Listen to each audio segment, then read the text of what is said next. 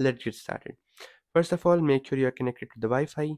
Open your Chrome app, and here you need to search GCam. Now, once you search GCam, you're gonna be greeted with a lot of websites, but this is the website you need to open, the celloazevodo.com.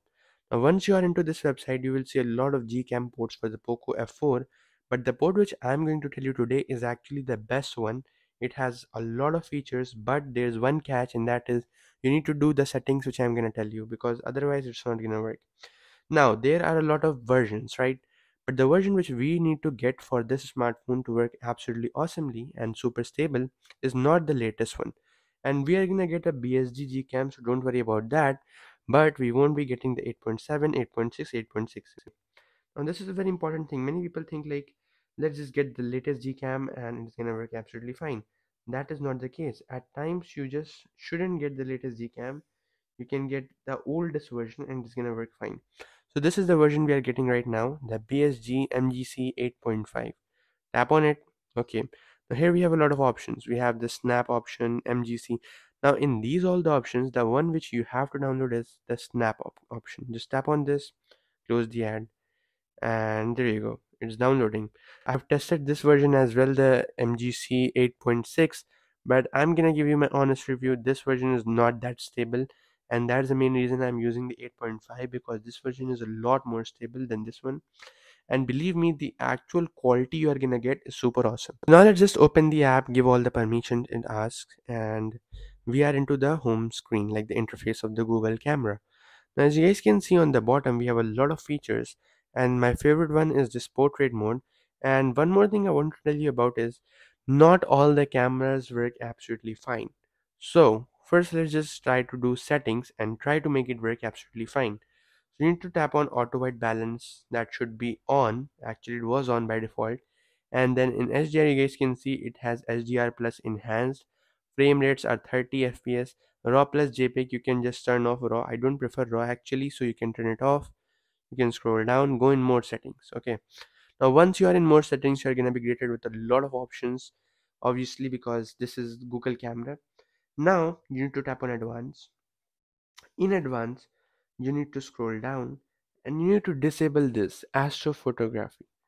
And believe me, because of this, almost 90% of the time the Google camera crashes. So you need to disable that, and then you can turn on auto night sight, because no problem, it works absolutely fine. You can turn it on. And yeah, these are the setting things you can do. But there's one more thing you need to do, and that is you need to go in configuration of modes, and here you need to tap on interface.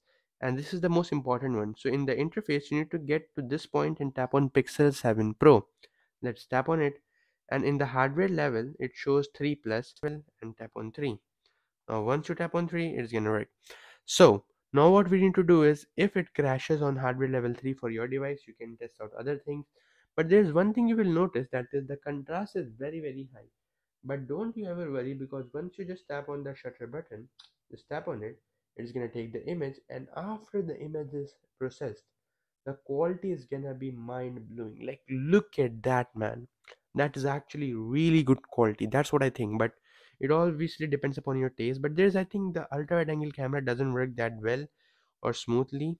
So that is what I think. I don't know right now. So let's just try to take an image with the ultra wide angle camera. Just tap on it. Yeah, there you go. It is actually quite blurry. I don't know why in this smartphone it isn't working the best. So that is one thing you need to know. But normally all the cameras work. We have, the 2x zoom, the normal, and the macro camera is also working. That is insane, because in Poco F4 normally macro cameras doesn't work. So this one does.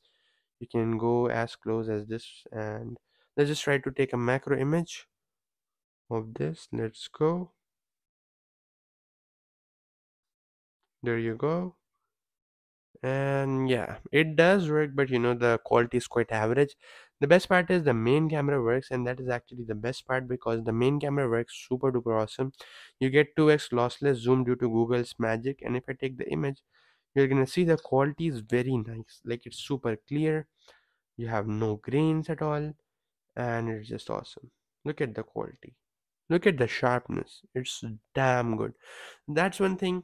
This is the best way to install Google Camera. You can take a lot of nice images. I'm gonna test it against the SDR right now to see the SDR performance in this one. So there you go.